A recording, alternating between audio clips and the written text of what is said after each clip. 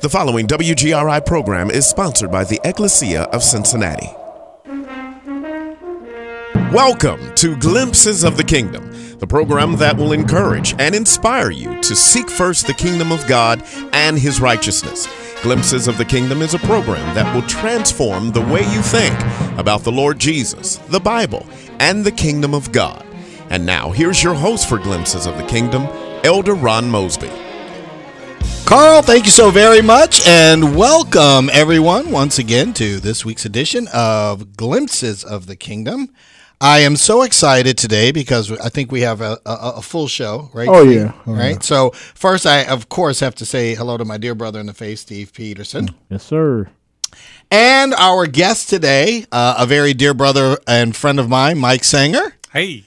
How is everyone today? Awesome. Fine. Good, Awesome. good. Okay, so I know we only have 30 minutes. I want to say welcome to everyone who is not only joining us on the radio, but also those that are on Periscope. Remember, if you have any questions for Mike as we get into the interview, feel free. You can just type them in, and I'll make sure to get them over to him. So before we begin, of course, I did want to remind everyone that, of two things. Number one, if you haven't already purchased a copy of the book, A Glimpse of the Kingdom, you can do so. You can go to www.ronmosbybooks.com, or you can also get it at amazon.com.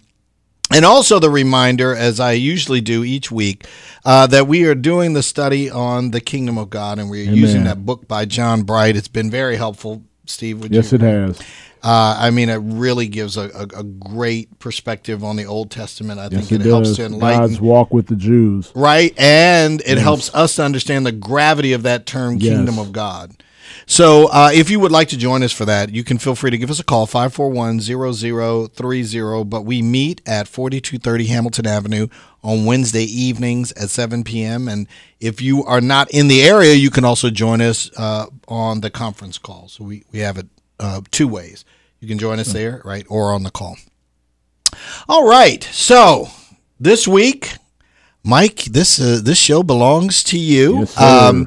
This is Mike. I think probably what we should do is probably begin, obviously, telling the audience a little bit about yourself. We can just briefly kind of talk about how we met, and then let's get into a few things because I know that God has really blessed you, put a burden on your heart for a very important topic, and I don't want to say it right now, but I want to get into it as we start to get into your book, The Simple Truth. Sure. So go right ahead. Okay, so my name's Mike Senger. I was born in Coral Gables, Florida, down in the good old town of Miami. Not Ohio, but Florida. Right. And hated that place. Could not wait to leave. I finally got the opportunity, moved up to North Carolina, and then was there for several years, and then ended up in Ohio due to my wife being laid off and not being able to find a job in Charlotte. So we ended up here, which I think is a God thing, and we just love being in Ohio. It's awesome. But I became a Christian back when I was in college. I worked as a volunteer for Youth for Christ, and that's how I got to be saved. Met a youth pastor, and he kind of led me to the Lord. But my learning about Christ took a very long time. I guess I'm very, very stubborn, or pig-headed or whatever. But I made a commitment, but I had no clue what I was doing. And it was years later before I understood that, and then many years after that before God really opened my eyes and my heart to what He had called me to do with my life. And all of that comes from, and we don't have time to go through too much of it, but my whole life has been a very mixed bag of abuse and all kinds of things from my family. But through that, God used it to put a burden on my heart for people who have wounded souls. Who feel like God doesn't care, like there's no point for them or no place for them on this planet, kind of thing. And I have a real burden because I understand that. And God desperately wants to heal those people because every one of us, I believe, and I believe the Bible teaches this, is here for a reason. And that's the real point of the book, The Simple Truth, and what it's all about. And so He took your suffering to develop you to be able to Exactly. reach out to other people. Exactly. Yes. And that's what Scripture tells us. He comforts us so that we can comfort others. So he takes us through things to understand in a lot of our suffering. He did that with Paul. He did that with Peter. He Our did that with ministries and our Exactly. testimony. Exactly. Everything we go through. In our ministry, we say there are no coincidences. Nothing happens without a reason. God Right. has a purpose for everything. And in those purposes, he's either teaching us or molding us Amen. or doing that for someone else who's watching us. And that's how we grow. And he makes us aware of things so that we're able or better able to do and be what he's called us to be. Amen. So before we do begin to get into the book, one of the things I really wanted you to share, of course, and I think this is how we'll do this because it'll lead right into the book anyway. But as you just said, you've already pointed out that there's a burden on your heart for wounded souls. But it kind of leads to the very thing that, you really talk about in general, which is this real focus on relationships. But I wanted you to share a story that you share with me because I learned a lot from it. It was an anecdote that your brother, I believe, Yes. had experienced. And this is about marriage. And so for those of you that are married, I think it's very important that you hear this because once again, it's a simple truth. But it's one of those truths that we don't really take the time to pay attention to when we enter into a covenant of marriage. Yeah. So why don't you take a couple of minutes and share that? Okay, let me kind of set the stage here. My family came from a very, I'll call it a religious background, but it wasn't really a religious background. It was more in show than it was anything else. So we were taught, this is how you do things. Okay. So when we ran into other people who didn't do them the same way, our understanding was they were wrong. So we had this situation when I was visiting my brother down in Miami several years back around Christmas time. And we were driving to the store because he was buying more lights for his Christmas tree. And as we were going, it was obvious he was upset. And so he was sharing with me that he was very upset with his wife because she didn't know how to decorate a Christmas tree. And so I'm like, okay, well, explain it.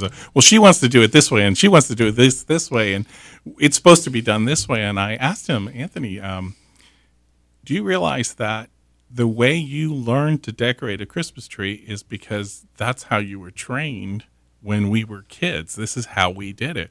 But your wife was trained in a totally different place. So her thinking is, it's this way, and your thinking is this way. Neither one of them is right, but neither one of them is wrong. Amen. So together, now it's your opportunity as a unit to come up with your own way. Right. Whatever that is.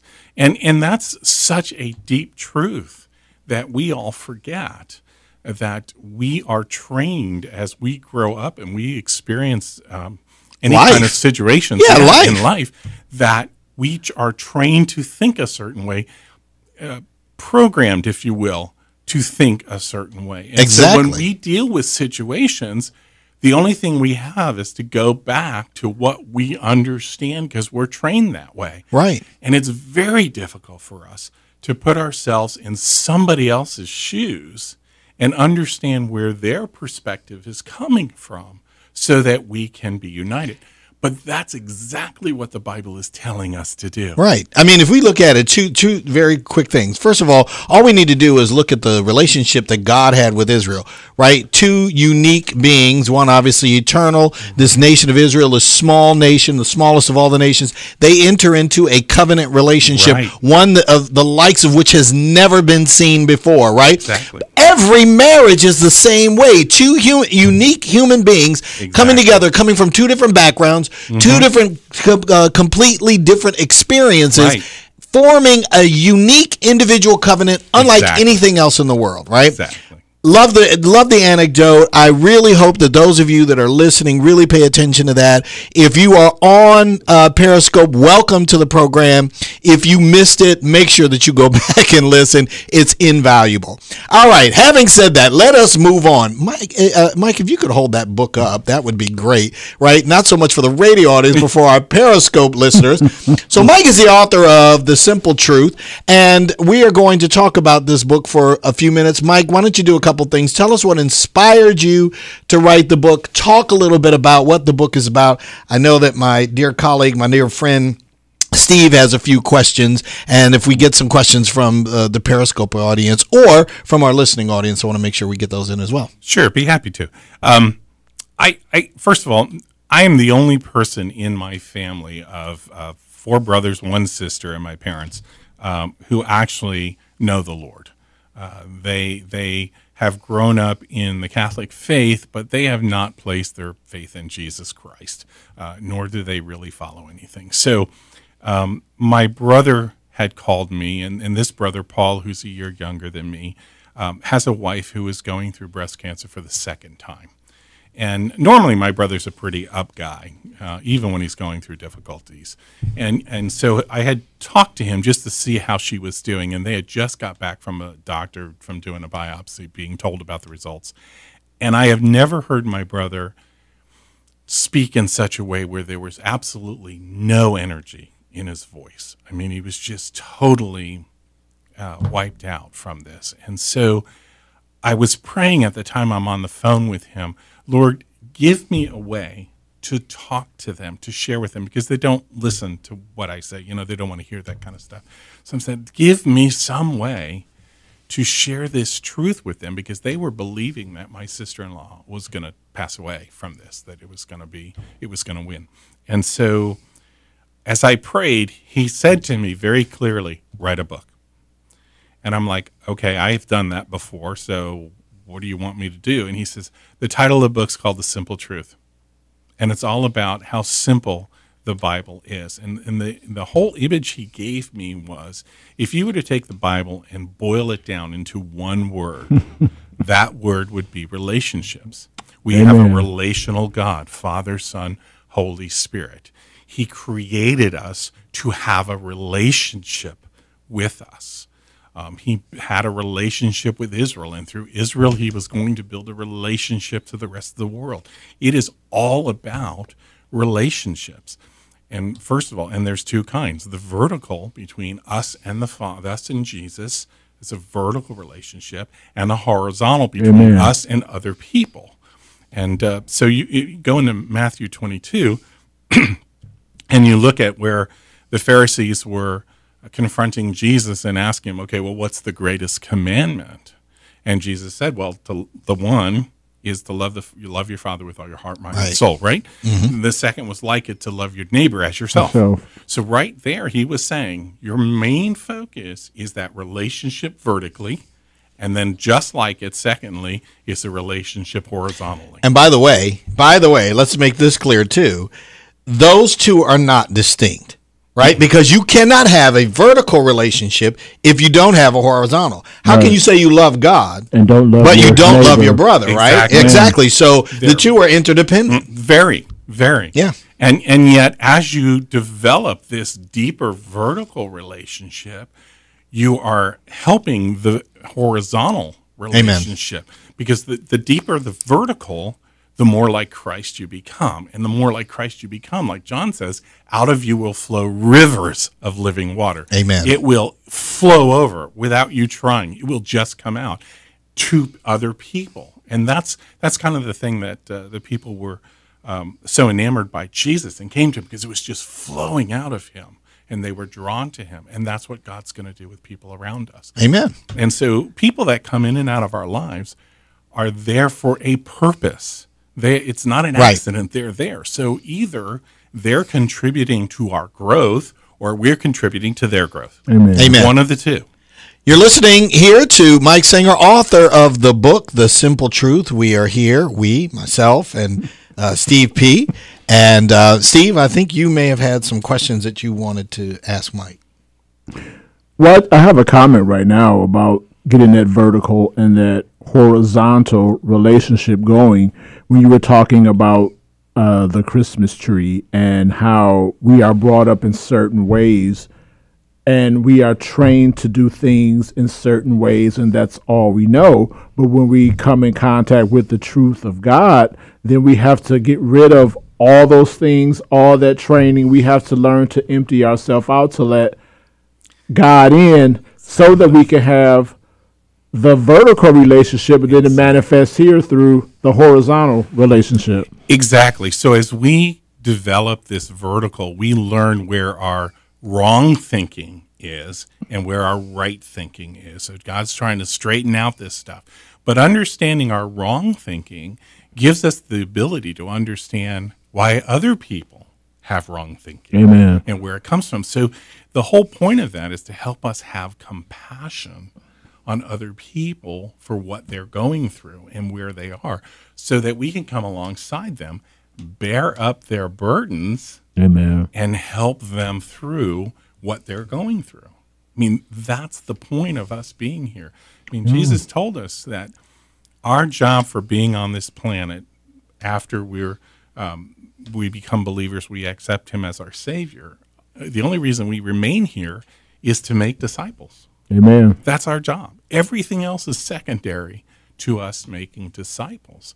And so we have to look at everything in our lives as food for that, something that helps us do that. Our jobs, our families, our schooling, our work, whatever it is, our where church, God's placed us. wherever. And that's our calling. And we teach in a book that came out of, or a series that came out of The Simple Truth, which was called RPC, which is called Relationship, Purpose, and Calling. Do you need a minute? I'm smiling because one of our listeners here on Periscope was saying that your book, The Simple Truth, sounds like the practicality of the kingdom.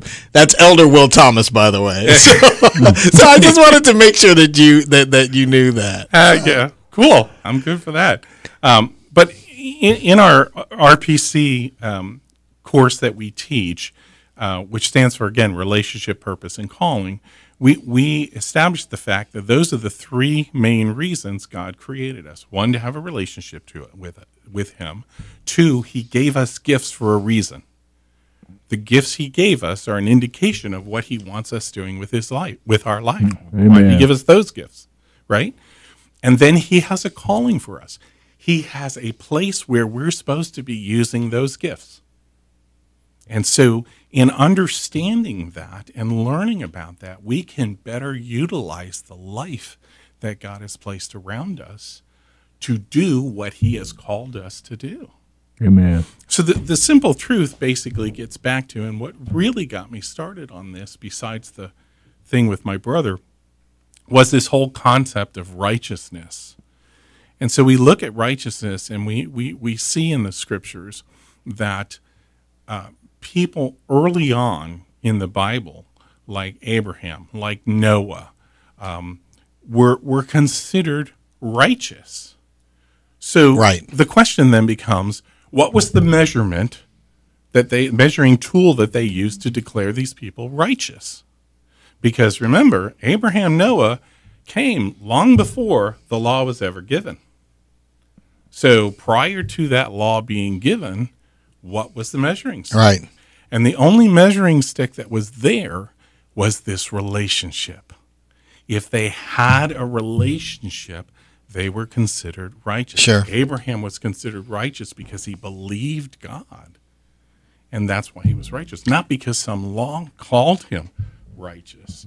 Right, and they both turned their hearts away from the world and to follow God. Right. Exactly. Yeah. And also Elder Will had another comment in there. He was saying, I guess kind of very similar to your RPC, relationship, calling, and truths is what he put in there. And that is true, right? We have to have that truth as that foundation. Right. But I appreciated what you just said. You're right, because, there's a word that was given to me, and I had to understand this, but we can't even properly function in our purpose unless we have the significance that we are supposed to receive from the Father. Exactly. Right? So that comes to relationship, and that's what happens. There are a lot of well-meaning saints, right? The believers, but they walk frustrated because they themselves have not received the significance that they are supposed to receive. And it is about relationship, because every father, as we've said, right, mothers nurture, fathers give significance. Right. So we all need to get that significance. Oh, I'm sorry. That is all right. We are going to, I just wanted to make sure we had somebody say he's got to get a copy of your book. I wanted to know how, but we will do that toward the end of the show. We will make sure that you get plenty of time to let everybody know about how they can contact you, the ministry, and how they can get a copy of the book. Absolutely. Something that's resonating with me right now from this conversation is how God prepares us through our suffering, as He prepared Christ through His suffering. But it's only to prepare us to be able to bear our brother's burdens. Wow. Yeah. That's powerful, Steve. Yeah. It really is powerful. And you're right. I mean, when we're suffering for Christ, I want to make that distinction. Right. Because sometimes we suffer because of our own deeds. Our disobedience. Yeah, disobedience, ignorance sometimes. Yes. But when we're following Christ and we suffer for the sake of Christ, you're right. It is preparing us. And then here Mike is talking about this compassion, right? So that we can have the understanding and compassion that we need in order to help others. Yes. So it's always building us so that we have something else to pass on to that next generation. Right. And we can actually suffer because we're doing what we believe is a godly thing.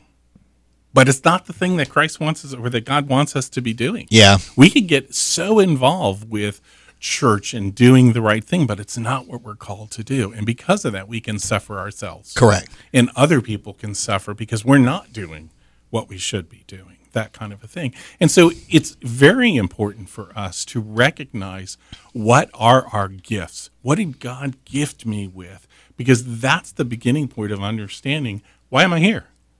If I understand what those gifts are and what I'm supposed to be doing and what talents I have, then I can better understand what I should be focusing on in my life.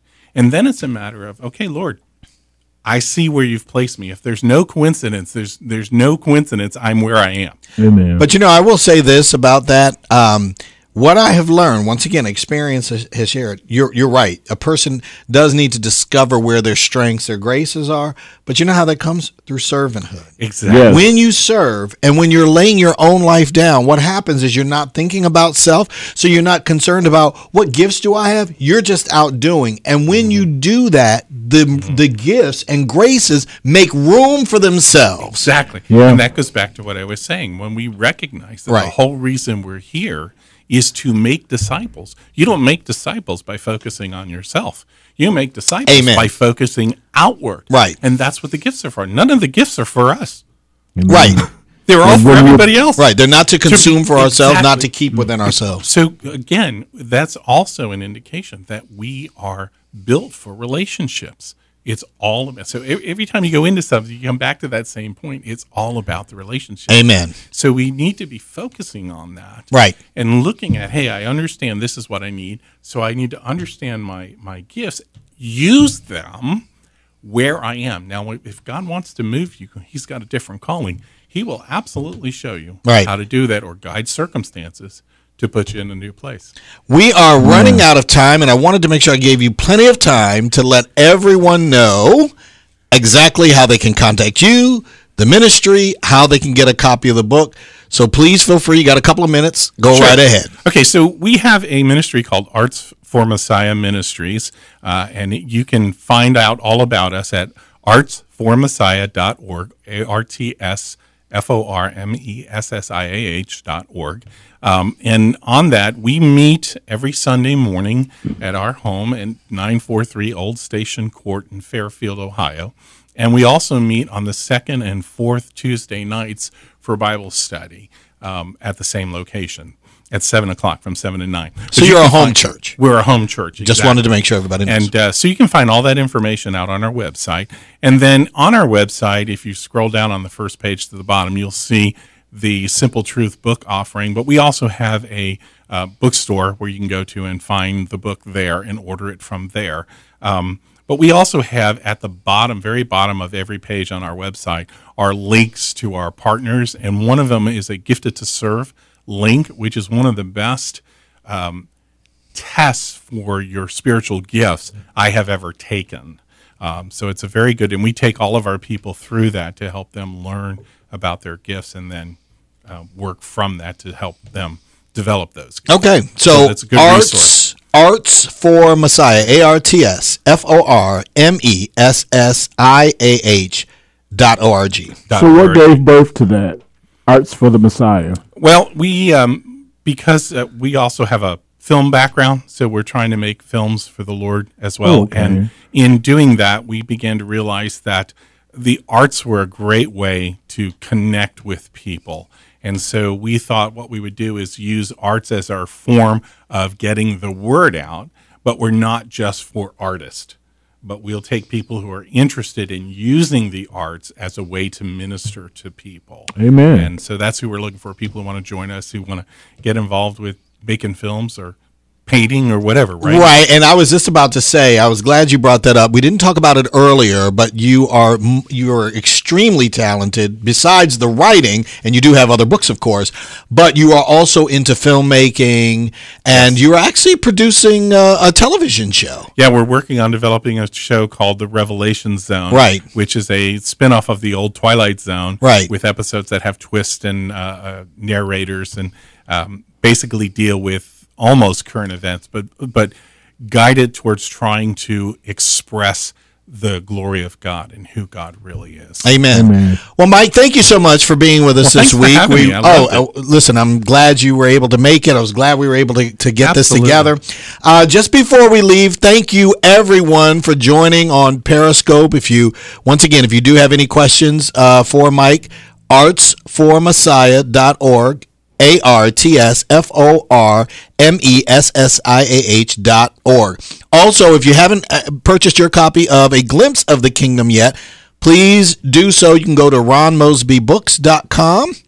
You can also get it at Amazon.com. Also, remember that we're having the study on the Kingdom of God every Wednesday at 7 o'clock p.m., and we're doing it at 4230 Hamilton Avenue. If you don't live in the Cincinnati area, but you still want to join us for that study, you can also join us on our conference call.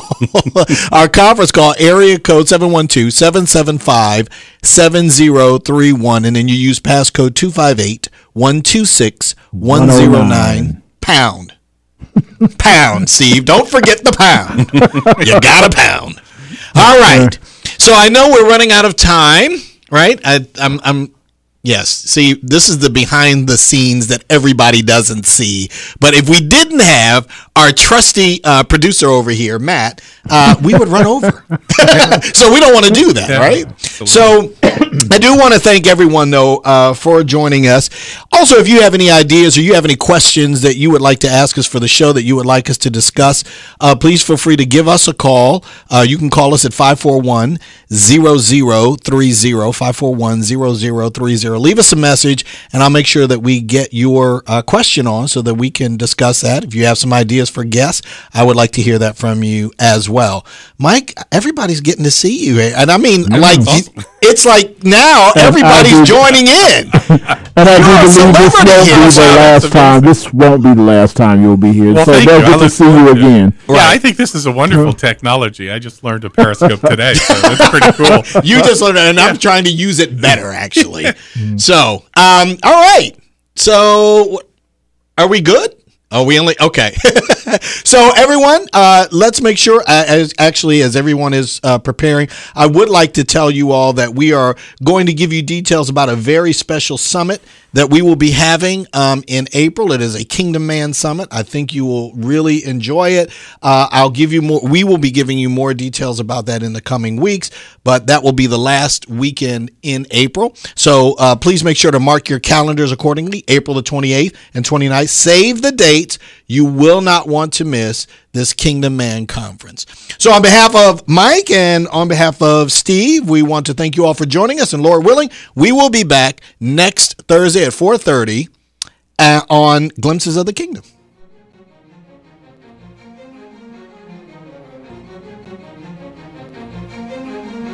Thank you for tuning in this week to another insightful edition of Glimpses of the Kingdom.